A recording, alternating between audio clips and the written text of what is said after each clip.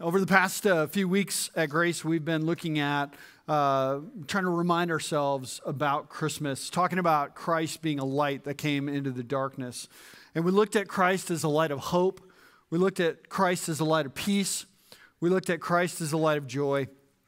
This morning, what I want to look at is Jesus Christ as the light of love.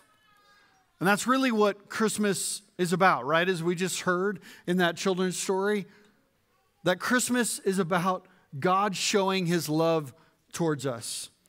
The most recognized verse in the Bible probably is John 3:16. For God so loved the world that he gave his only Son, that whoever believes in him should not perish, but have eternal life. He gave his Son. That's what we celebrate at Christmas. The ultimate expression of love given towards us. And you know, unlike our culture that kind of looks at love in all kinds of different ways and primarily thinks of love as kind of an emotion or kind of a feeling, the reality is that love is more expressed in actions. Think about, when's the last time you felt loved? It probably was not just because somebody thought something or said something, but it was because of actions, right? Now, what they felt caused the actions, but it is the actions that made you feel loved. And there is no greater action of love than God sending his only Son to save us. This morning, I want to look at two passages briefly that show us this love of God. How it is expressed through the sending of his Son, and also the effects of that love for us. And so the first verse I want to look at, if you have a Bible, you can turn there. I think it might be on the screen, but John 15, 12 through 13. And here we see the expression of God's love. John 15, 12 through 13. It says this: "This is my commandment, that you love one another as I have loved you. Greater love has none than this, that someone lay down his life for his friends." Now, the setting of this story is the upper room. And what the upper room is this time that Jesus had with his disciples right before he was going to be betrayed and eventually was going to go to the cross. And during that time, and we capture that in the book of John, there's this really sweet, intimate time that he has with his disciples, communicating to them what he wants them to do when he leaves. And here we see his final words. And in his final words, he reiterates for them the most significant command that he has for them. "This is my commandment, that you love one another as I have loved you. If you are my disciple, if you are my follower, follow my example and love one another." And then in verse 13, he outlines what the greatest example of what that love actually is. He says this: "Greater love has no one than this, that someone lay down his life for his friends." Jesus is saying here, there's no greater example of love than someone lay down his life for someone he loves. Now, God forbid this would ever happen to any of us. But if you found yourself in a situation where there was an active shooter and you were in danger, I don't know about what you would do, but I have a feeling that my natural response would be to hide, right? It would be to run and hide behind something. Now, I hope I was brave enough, that I'd end up on the news like jumping in front of some random stranger. But knowing me, knowing my natural instinct would be to kind of protect myself and hide. Unless my family was with me. Because if my family was there, if my wife and my children were there, my natural reaction, my first instinct would be to jump in front of them and to shield them behind me and to try to take whatever was coming my way, because I would rather die than lose the ones I love. the greatest expression of love would be to lay down your life for the life of someone else. And Jesus is not talking here just in abstracts. He's not talking in generic terms. He is referencing what is actually going to take place by his own life in a matter of hours.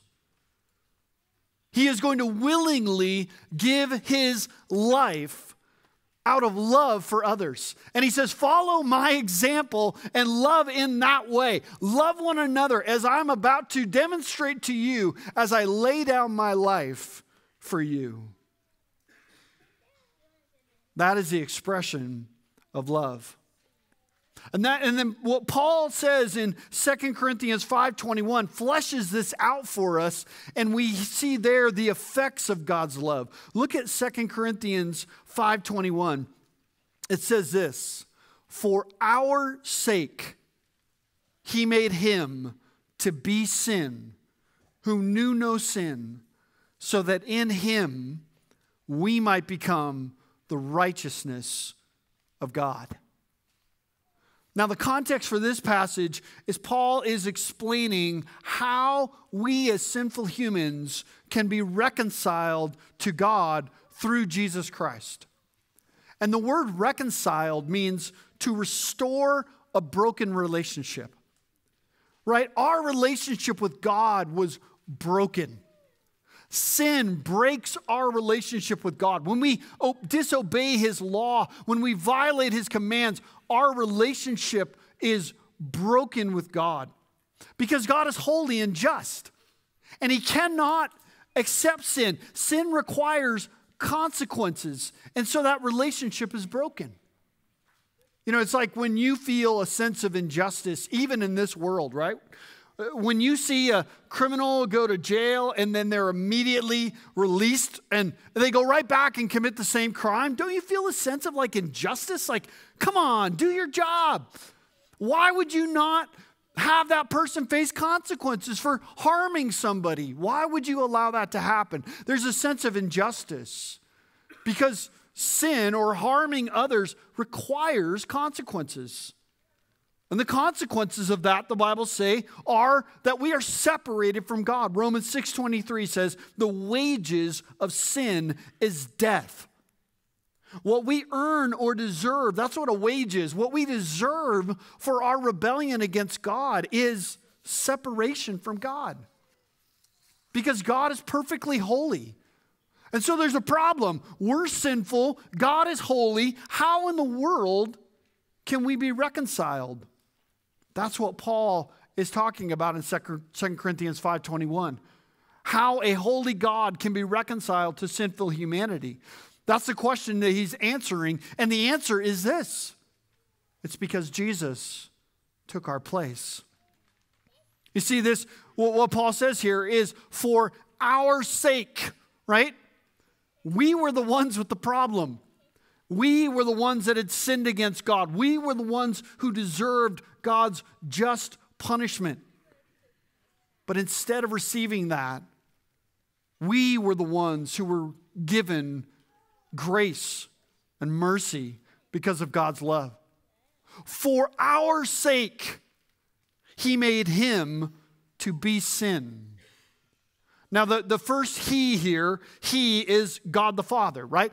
The one who created the plan of salvation, the one who made a way for us to be saved. It was the Father who was motivated by love, we see throughout the Scriptures, who made a plan for sinful humanity to be reconciled back to him. The reality is that we could not save ourselves. In opposition to what so many religions teach, religion teaches ways that we can get to God, that we can earn our way to God, that we can somehow rescue ourselves. The Bible teaches something far different. It teaches a doctrine of grace that God had to come and rescue us, that we could not save ourselves, that God had to come and save us and make a way because we had no way apart from him to be rescued. He made him. The second him here is Christ. This is the second person of the Godhead, the second person of the Trinity. He made Jesus Christ, and then he says this, to be sin. Now, the words to be are implied there from the Greek. Literally in the Greek, it says he made him sin. What does it mean that he made him to be sin? Or to sin? What does it mean? Well, it doesn't mean that Jesus sinned in any way. It doesn't mean that Jesus personally sinned, right? We see that from the next phrase because it says, the one who knew no sin.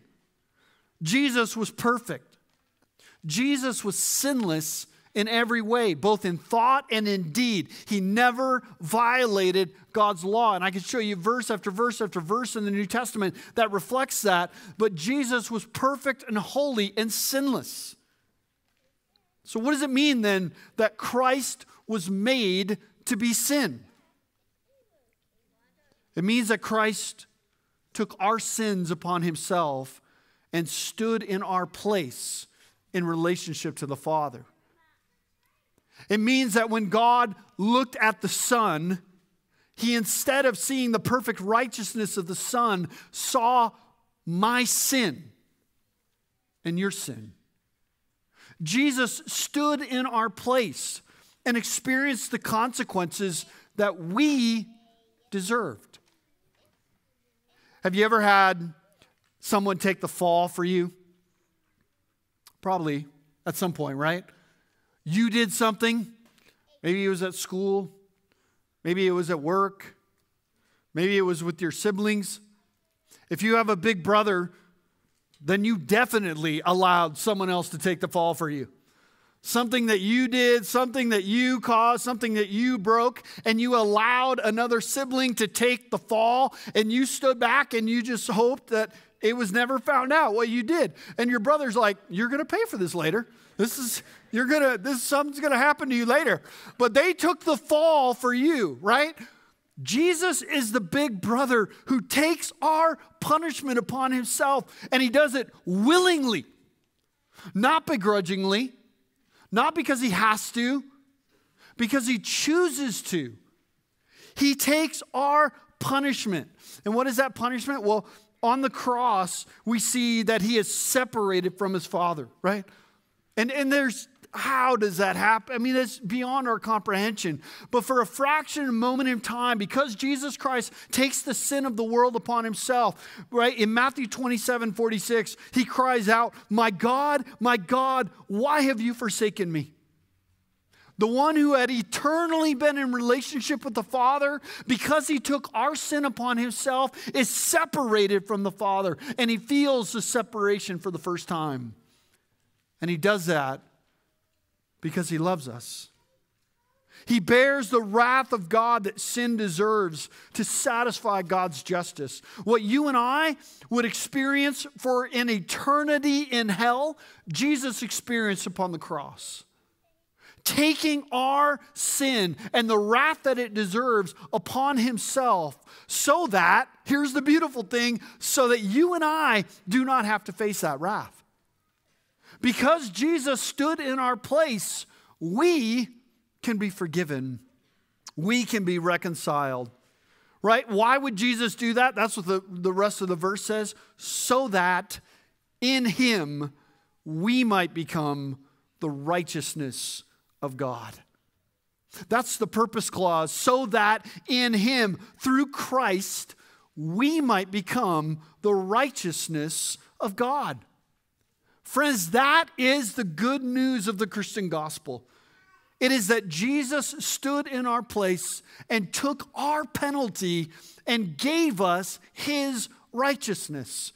And because we have been given his righteousness through faith, we are now acceptable to God. We can be reconciled back with a holy God for eternity because of what Jesus Christ has done. This is the great exchange. Not only does Christ stand in our place as us, in a sense, right? He takes our sin upon himself. Not only does that take place, but through faith, Jesus gives us his righteousness. When God looks at you, if you are his by faith, he looks at the perfect righteousness of his Son. By faith, we are united with Christ in his death and his resurrection, and his righteousness is credited to us. That is amazing. Not only does God treat Christ in the way that we deserve, but he treats us in the way that only Christ deserves for his perfect righteousness. Imagine if you woke up tomorrow and you opened up your bank account and you realized that your bank account and Elon Musk's bank account had been switched. There would be shock. There would be wonder, right? How could this possibly happen? But Christ exchanged something so much greater than money. He exchanged his own life for us. How much greater shock and wonder should we experience that Christ has given us his righteousness and has taken our sin upon himself? You see, what we celebrate at Christmas is not ultimately what is under the tree, but we celebrate the one who would die upon the tree for our sins, who would go buried into the grave, and who 3 days later would rise again victorious over sin and death, and who would offer his righteousness to those that would come to him in faith. To those that would call out to him as Lord, believe what he did, and trust in him as Savior, his righteousness would be given to them. He offers us the greatest gift we could ever receive. And why would he do this? Well, John 3:16 tells us that. For God so loved the world that he gave his only Son, that whoever believes in him should not perish, but have eternal life. The motivation of God was his love. And the way that we receive the righteousness that we are promised is by faith, by believing in what Jesus Christ has done. And so, friends, I want to ask you this Christmas, have you trusted in Christ? Have you acknowledged your need for Christ? Believe that you actually needed Jesus to die for you. Believe that you are separated from God because of your sin against God. That's the first step. You must call out and recognize your need. Secondly, you must believe that Christ died for your sins. Truly believe that he died in your place. And finally, confess him as Lord and Savior. The Bible says if you repent and believe in the Lord Jesus Christ, you will be saved. This is the gift of love that is available to anyone who calls on the name of the Lord. And if you have never received this gift of salvation, what are you waiting for? What are you trusting in apart from what Jesus Christ has done? Because the reality is, the Bible also teaches that apart from Christ, one day you will face this holy God. And if you stand before him in your own unrighteousness, not clothed in the righteousness of Jesus, you will face the eternal wrath of God. But the beauty is you don't have to. You don't have to. Christ will give you his righteousness if you will call out to him in repentance and faith. But you must make the decision. And friends, if you have already received this gift, then what a great reason we have to give thanks this Christmas. We have been forgiven. And whatever you find underneath the tree tomorrow ultimately does not matter. What ultimately matters is the one who hung upon the tree for your salvation. That is the ultimate reminder to us that we are loved in Christ. Let's pray and give thanks. Father, thank you so much for just this brief reminder this morning of your great and infinite love towards us. God, I pray, Father, for anyone that's in here, Lord, that is still trusting in something other than Christ for salvation. I pray, Lord, that your Spirit would open their hearts and open their eyes and show them their need and show them the way, the truth, and the life that is Jesus Christ.